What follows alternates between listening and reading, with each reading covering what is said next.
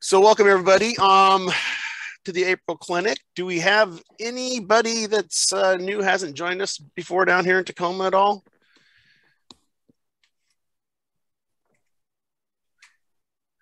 I think I recognize most names here. All right. We'll move on to news and announcements then. As always, I want to make sure I make everybody aware of the YouTube channel here. And thanks for Burr's hard work and Byron's hard work. Quite a nice library. Now this screenshot's a little bit old, but wonderful library of online videos, both clinics and layout tours and other videos. I'm perusing it all the time and actually spend more time than I probably should on it, but it's a great resource if you've missed any other clinics that have gone on around the region or any of the layout tours. Byron and Burr and those folks are doing a wonderful job of getting this up online for us. So I encourage you to check it out if you haven't already. The National Narrow Gauge Convention is going on here in the Tacoma. It's Seattle, Tacoma technically, but the hotel is actually in Tacoma at the Murano Hotel. Beautiful facility. I was in it for the first time a few weeks ago. I just happened to be downtown. Thought I'd check it out. September 1st and 4th of this fall. The website there is now open and taking reservations. Has been for some time. This is a little blurb that was sent to me about it from Greg down in Olympia. You don't have to be a narrow gauge modeler. They wanted to stress that most of the themes and topics will be geared towards narrow gauge, but I know the national narrow gauge that we had here, and I think it was 2008, I believe. I attended that and volunteered at it and thoroughly enjoyed it. There's a wealth of information. The contest room was absolutely fantastic. Layout tours were fun. I don't think there's going to be any op sessions this time from what I understand, but other than that, it should be a great event. I encourage you to get signed up and attend that.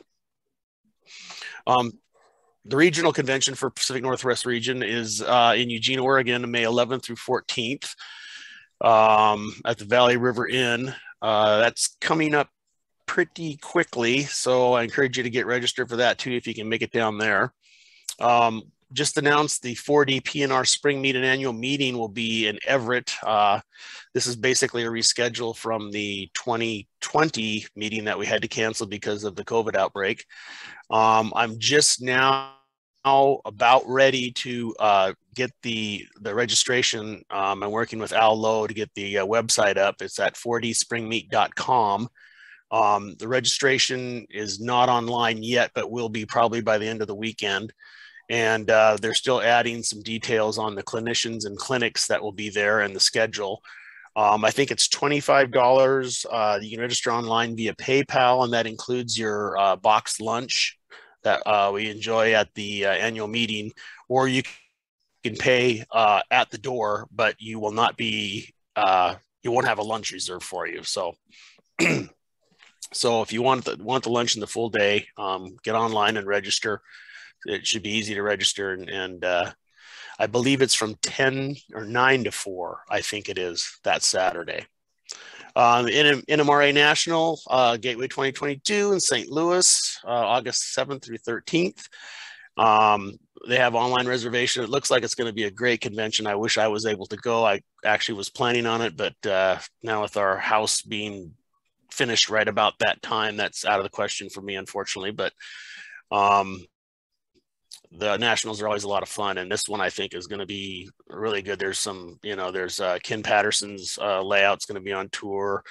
Eric Bruman's Utah belt, Vic Smith's City's Edge layout, just some fantastic layouts that'll be on tours. And I think if you want to go on some of those tours, some of them are self-guided and some of them are bus tours, but I think those are kind of filling up quick. So if you are planning on going, you want to see some of those layouts, you might want to hurry up and get registered for those.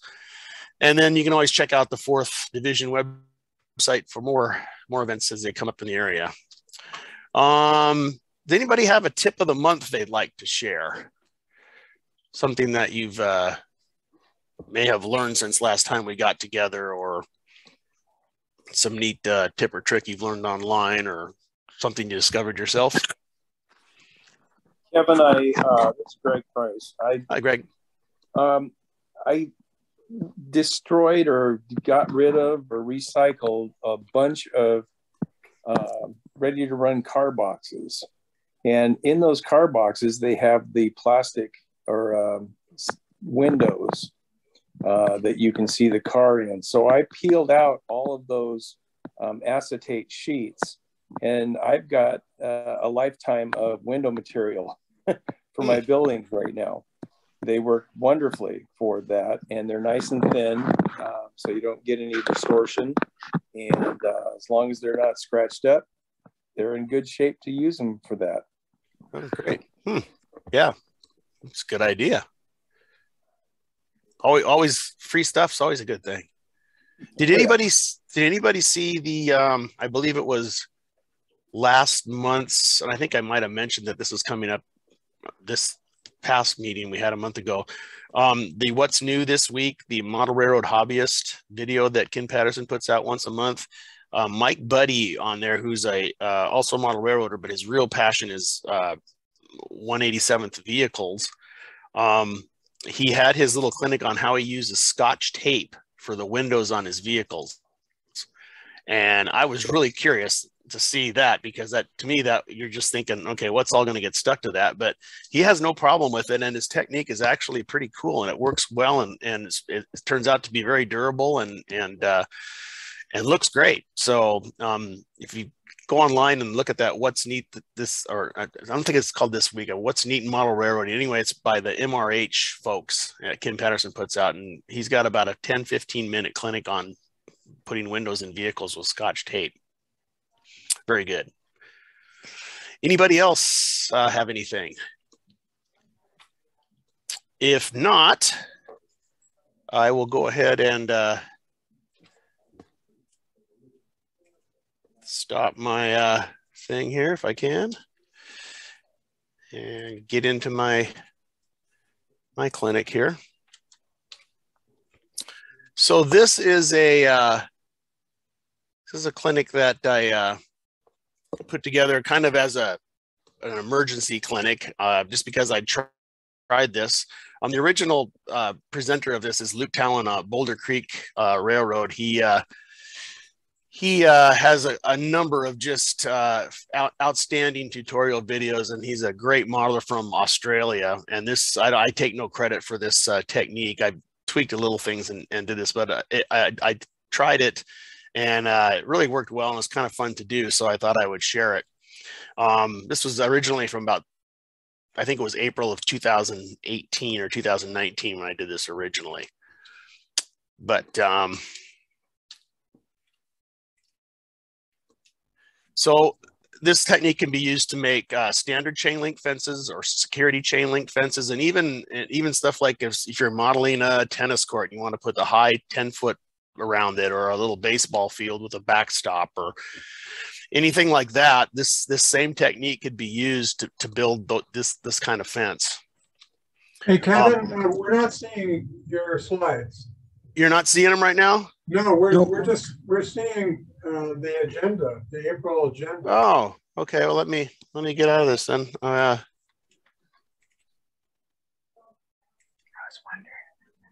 Okay, I'm going to stop share, and then I'm going to share again. How's that?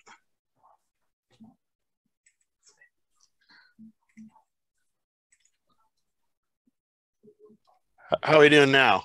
That's it. Okay. All right. Thanks for letting me know. I just switched presentations. Evidently, I have to stop sharing then the new one. Anyway, this is the slide I was talking about as far as you can use it for, just yard fencing or security fencing, or, as I said, a backstop on a ball field, or any type place that you have chain link. And there's a number of materials, and when you start looking at this, you think, oh my gosh, but it all makes sense to you. This is specifically for HO. I think O gauge, it'd probably be even easier to do than HO, you just need to probably size up your wire, gauge of your wires a little bit. Otherwise, all the materials will be the same. In scale, I haven't tried it. It would probably be a little bit more tedious and intricate. But if you could find maybe just a slightly smaller wire than the 18 gauge galvanized to get it just a little bit more scale, I think the Thule fabric that I'm going to use here would probably be a good choice for in scale too. It might look a little big, but it's fine enough. I think you can get by with it, but I'll leave that up to you if you're an engager and want to try it. Some wire cutters, some solder flux. I use the resin core, and the resin core solder. The 18 gauge, or excuse me, the 32 gauge galvanized jewelry wire is kind of hard to find, but Hobby Lobby is a good place to find it. And you get a ton of it. I mean, it'll probably last you more fence than you'll ever want to make. It's the nylon Thule fabric. You can find it online anywhere, and it comes in all different colors. Incidentally, gray is an obvious choice in this application. Both some thin and thick CA glue with an accelerator helps a lot. And then the gray spray paint is optional if you want to paint it, being that the wire is silver or gray, and so is the Thule fabric. You probably wouldn't need to do it, but just to give it a more uniform color, I chose to do it. Some mounting putty. You'll see that later. A cordless drill, or you could even use a corded drill. Cordless is fine, just a drill. Hobby knife, bench vise, ruler, some small pliers, and some metal files. So the first thing you do is your 18 gauge wire. You want to straighten the rolled wire. What I did is I put some plastic. I pinched it between some plastic just so it wouldn't smash the wire. A couple cards there between my vice grip, and then I just unrolled it and just kind of started tugging on it a little bit, and that does a pretty good job of straightening the wire. And I do 2 or 3 feet at a time to get it straightened out. And then the vertical post height will of course depend upon what kind of fence you're making.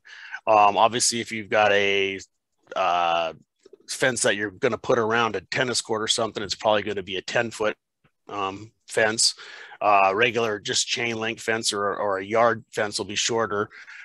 This particular version I'm going to make is going to be the 3-strand barbed wire security top fence. So the length I chose to do this was about 4 centimeters. And I did both the horizontal and vertical pieces at 4 centimeters. And this is where you want to be as accurate as possible when you're cutting these. And that's how I did it. I just clamped I clamped the ruler and a piece of wood there that I could get my wire cutters underneath, and very carefully just measured out 4 centimeters and snipped them off and made just a ton of them. And then every 5th or so vertical column, you can just separate these. I made about a 1.5 centimeters longer. And the simple reason for that is you use that to mount the fence on your scenery base. So everything will be nice and square, except for every 5th or 6th vertical fence post, you make a little longer, and then you can just drill some holes carefully and slide it right into the scenery. It works really well.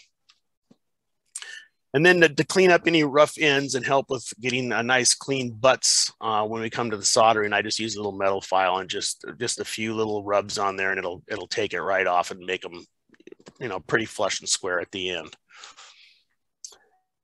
And then this is kind of key, even though you're making them as close to accurate as you can, as close to 4 centimeters as you can, I paired them off just to get each section, as square as possible. And you'll see this when you start to lay it out. Because you don't want your fence getting, if you're modeling a beat up fence, it probably wouldn't, everybody's seen these chain link fences that have been around forever, and they're wavy and busted up and bent up and pieces missing. But to get it nice and square, just pair the wires up. Just find 2 that are as close as possible, and if you've done a real good job, it'll be real easy. And then with the security fence, of course, you have the angled top, which you're going to want to attach your barbed wire to. So I just bent that at an angle I thought was appropriate. I didn't do any research on exactly the angle, but just bent it to the top, and then went along and did all the vertical sections with the same amount of bend and angle on there, matched them up as close as I could. Accuracy is, you know, kind of important to make it look good, but you don't have to, it doesn't have to be perfect.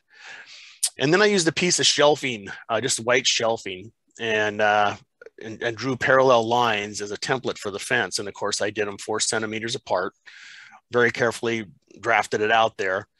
And this helps keep the fence, of course, straight.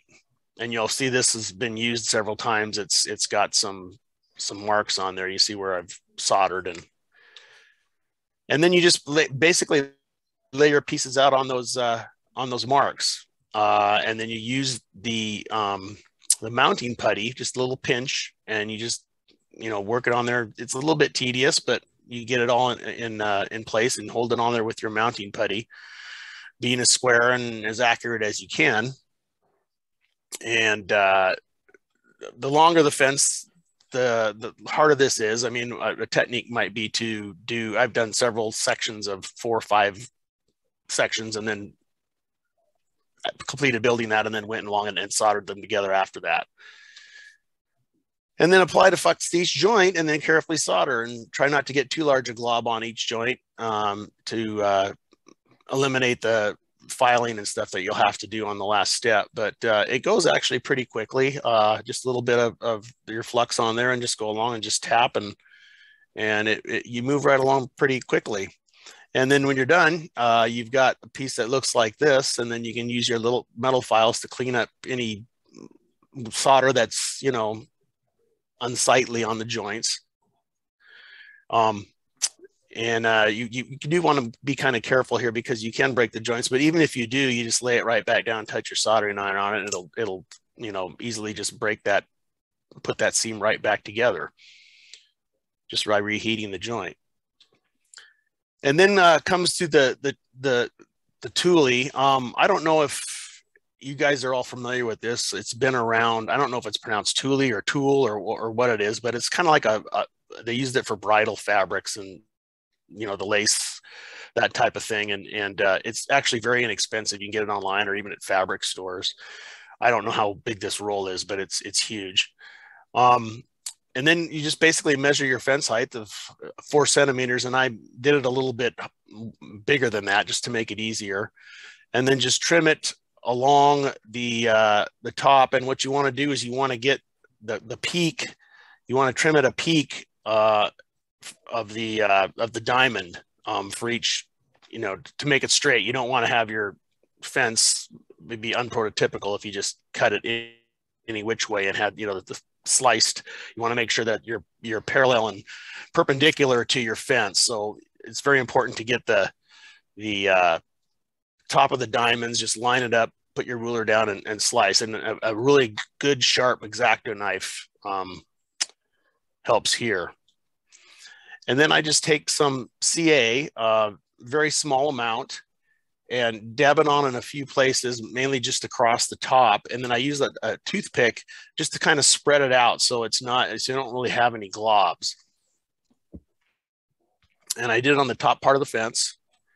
And then you just take your toolie and you very carefully put it down on the board, and then just lightly touch your top rail of the fence there on the top of the tool fabric.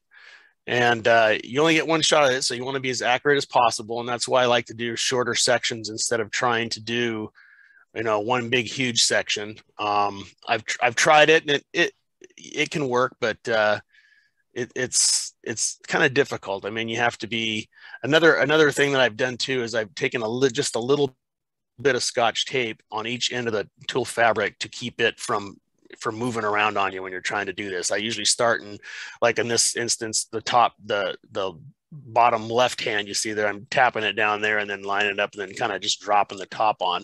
And the fact that you've only got the glue at the top, you're much less likely to glob it on there and make a mistake then, because if you touch this, it ruins the tool, because otherwise you'll have that CA, which will fill in any of those little diamonds very easily just by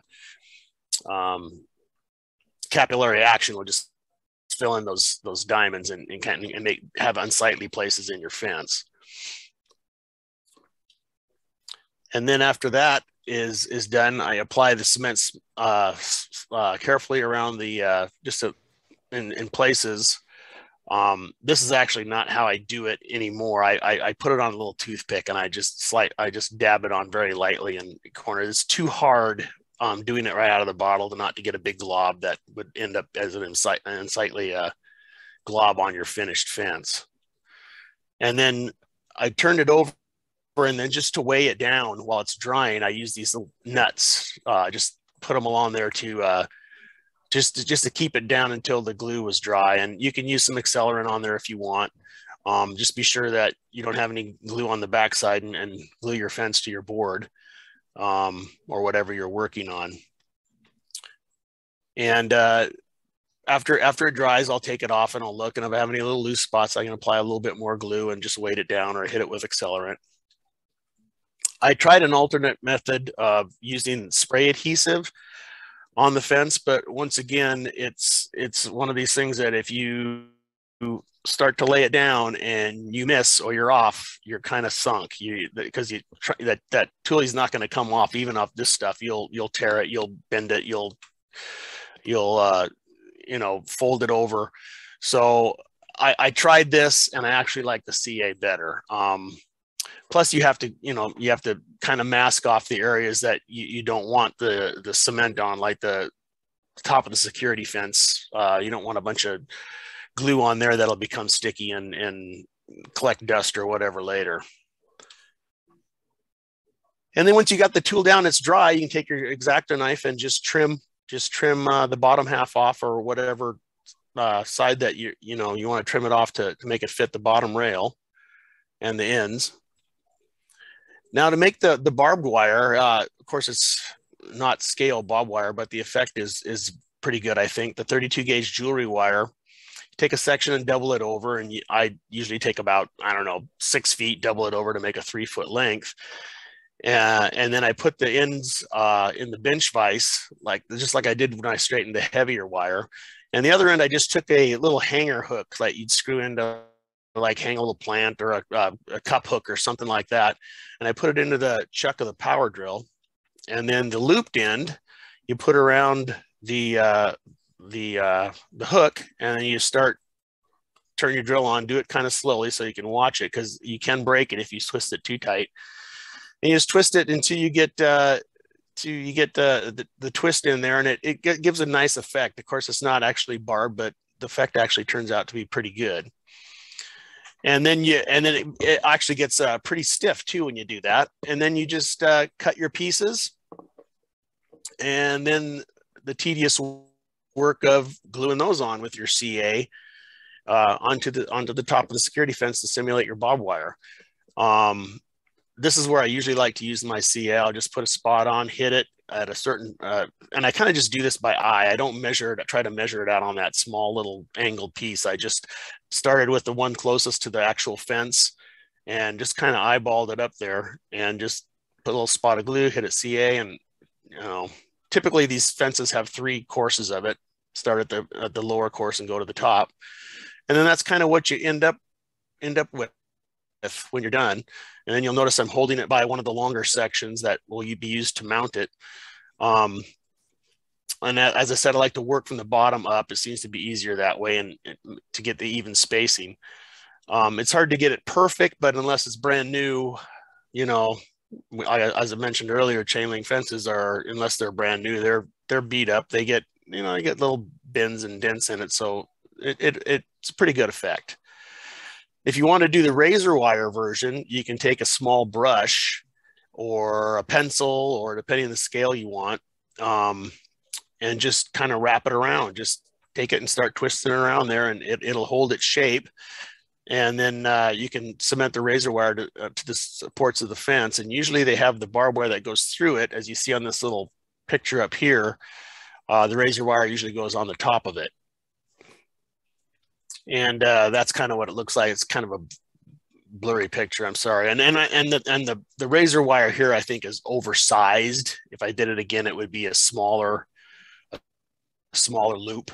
Looks to be a little oversized, but simulates that pretty well. And then if you don't, you wouldn't have to I mean, it looks gray. It looks, roughly the color of a chain link fence. You can take and use some spray paint to maybe hide the little bits of shiny solder, or a little bit of the CA glue, which sticks out a little bit because of the color. And then for decorative fences, like you'd find around yards, you can use the black or green paint to paint it. And then with the longer posts, it's simple as drilling a few holes, just accurately in your scenery. And then of course you want your holes to be nice and plumb, nice and perpendicular, straight. Just drill the holes and mount it right in there. It's pretty simple as that. And now that we know how to do that, we could make other types of fences, like barbed wire fences with either wooden posts or wooden pieces of tree, like you'll see out in the woods, or even metal posts here. If you wanted to go to that kind of detail, maybe get some, plastruck little channel iron or something like that and do the same thing. For my barbed wire fence, I just took wooden toothpicks and cut them all to approximately the same length in my little miter box there. And then I just kind of roughed it up with the edge of a razor saw to give it a little bit of texture, and then weathered it. And I kind of wanted to try it, making the barbed wire look rusted, because any barbed wire that you've seen out there that's been outdoors for any length of time is going to get rusted. And I tried using acrylic paint on a cosmetic sponge, and then just kind of pinched the wet sponge around the wire and drug the strand through. And initially it worked pretty well, but after handling the wire and during the install, much of the paint came off. So acrylic definitely wasn't the way to go. I don't know if probably maybe some kind of primer that was made for metal and then and spray painting it or something might work better. I don't know. I didn't really follow up on it. I just did this barbed wire to see if it could be done. I haven't actually modeled it for my layout or anything like that yet. And then I used the end of the strand, which the little loop was on, provided a great way to attach the end of the wire to one end of the fence. And then you just loop it and then CA it, place on down the line. And it gives you a, decent looking barbed wire fence when you're all done. Just using your CA and your accelerant, just zap, zap, zap all the way down. And in this case, I actually mounted the poles in the ground first, as opposed to trying to keep them square and do the CA afterwards, and then put the wire on after the poles were glued into the ground. And that's about it for that technique. Is there any questions about it, or anything anybody else would like to add? Or I have a comment. Sure. There's a tea bag company that has the bag that holds the tea looks like chain link fence. It comes without making tea. It comes kind of a shiny aluminum color. But if you make tea and take the tea bag out, throw away the wet tea, it makes a rust color out of the tea bag. Huh. And have you tried laying your thing down on double back tape and then putting your chain link on it? Putting what down the fence itself after it's soldered? Yeah, lay it down on a double back tape and then put your the fabric over that, or the fabric over that. And if you just touch it lightly, it'll come off. If you touch it too hard, you're screwed. Yeah. No, I haven't tried that, actually. I haven't tried that.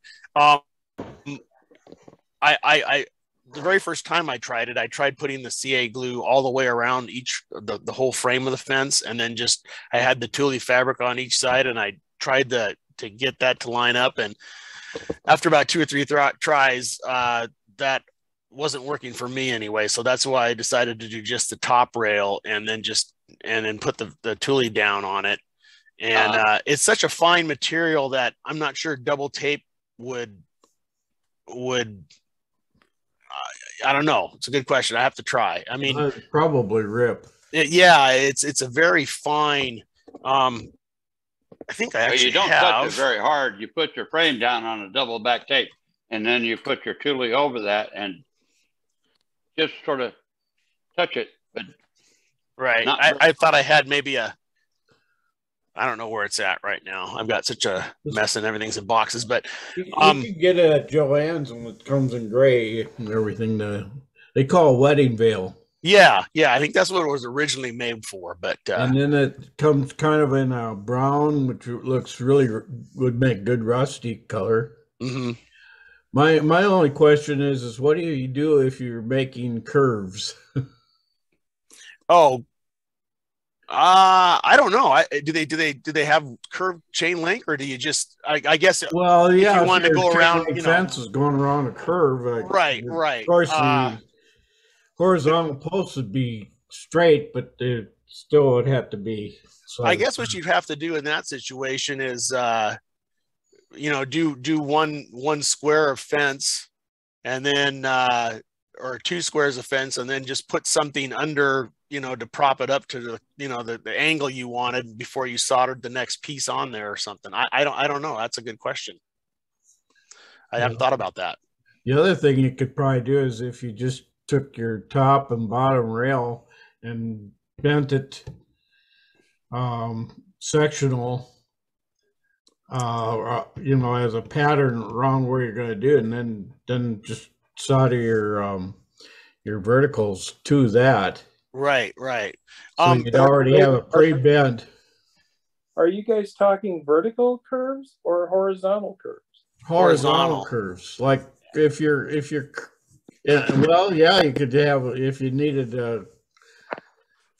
a train too. If your train was not even. Yeah, that. I've used Kevin. I really appreciate this because I've used the Walthers chain link fence kits. And they're plastic, right? With metal. The posts are plastic, but the cross pieces are metal, right? And it only takes a little hit on it, and it just destroys it.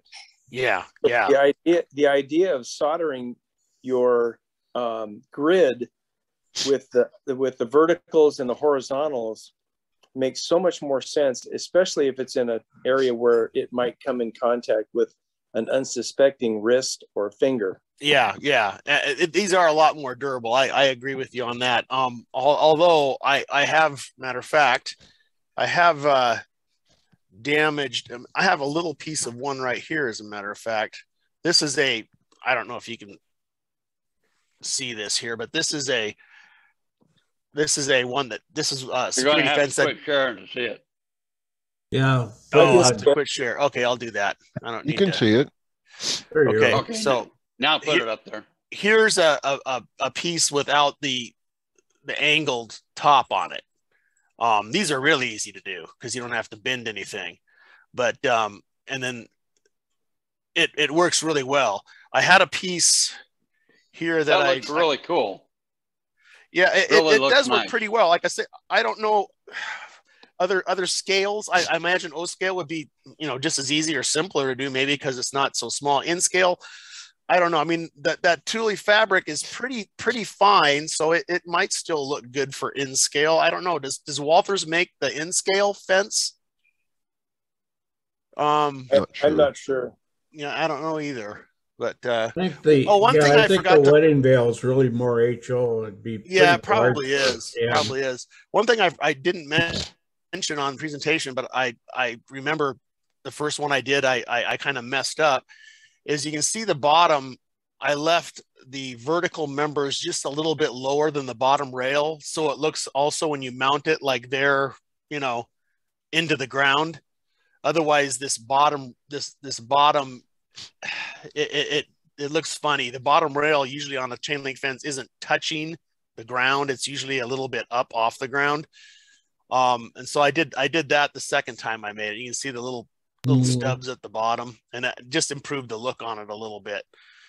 The other thing that I hadn't thought of, that Scott brought up curved wise is how you do fences on slopes, on hills. You know, you'd probably have to measure your slope and then adjust your angle.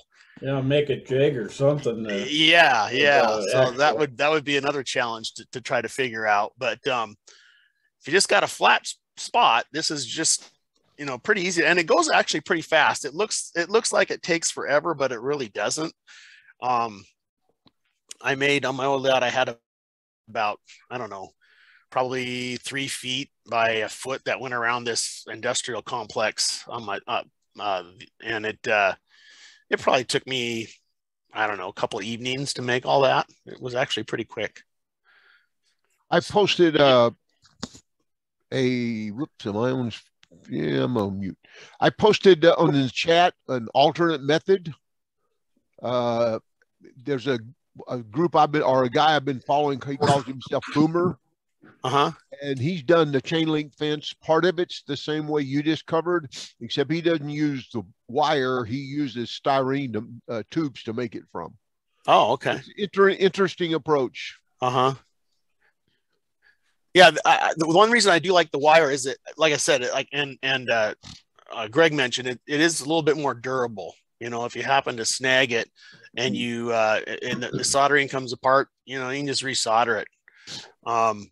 Although I have, when I was trying to move my layout, when I tore it down, I did snag a piece of I had a piece with the razor wire on it, and it didn't really hurt my feelings because I mentioned when I did the razor wire, the curl of it, it was a little bit oversized, I think, for HO. I would have made it smaller if I do it again.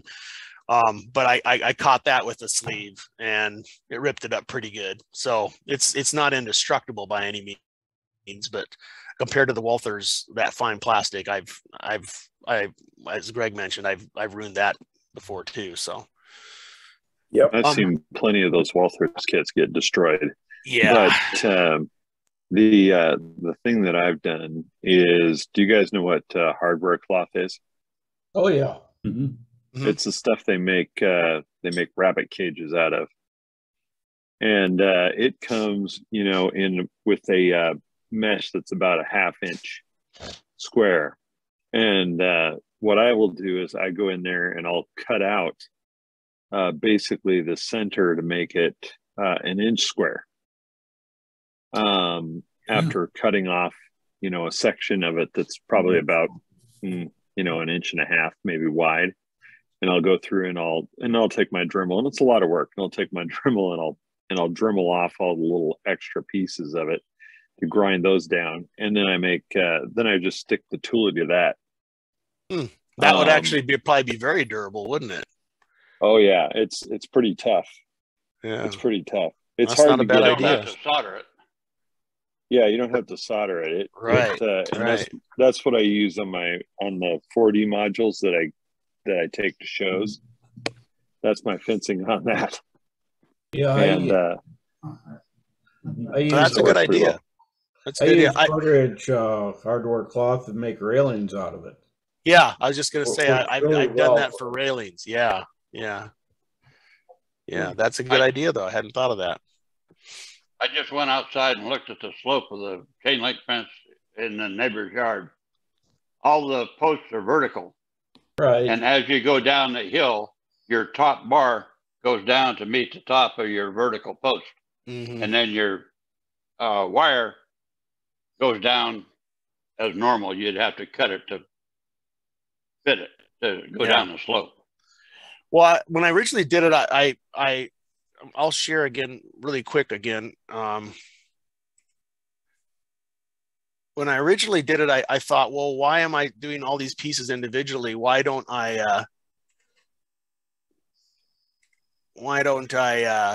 you know, just solder the vertical pieces on the side of the horizontal runs? But you'll notice on a real chain link fence, they actually kind of have a loop here at the top it goes through. It's not on the outside or the inside of the vertical piece. It's on the top. So that it just didn't kind of look right. And plus you can't get the tool fabric, you know, nice and flush on there. You have that gap where, you know, it just didn't look right. So that's that's why I stuck with, there's some other examples here, but see, they all go through a little loop at the top, a little hole at the top. And a lot of them, if it's not a security fence, don't even have the bottom rail, which simplifies it. The only trick there then is trying to get the solders, perfectly vertical. Use a little jig or something, probably how you'd want to do that. And then gates, I haven't actually tried doing a gate, but it looks like it'd be pretty simple. You just add the extra thing in there and maybe some kind of little round piece for a wheel or something on the bottom of it. But another thought for a little added realism, particularly in S or O, is at each of the fence posts, about a 12-inch diameter little gray pad for the concrete footing. Oh, yeah. Yep. HO or N, you probably wouldn't see it, but by the larger scales, you definitely would. Sure. I imagine that most of those are sunk in concrete for sure. Yeah. Yeah, they would be. Yeah.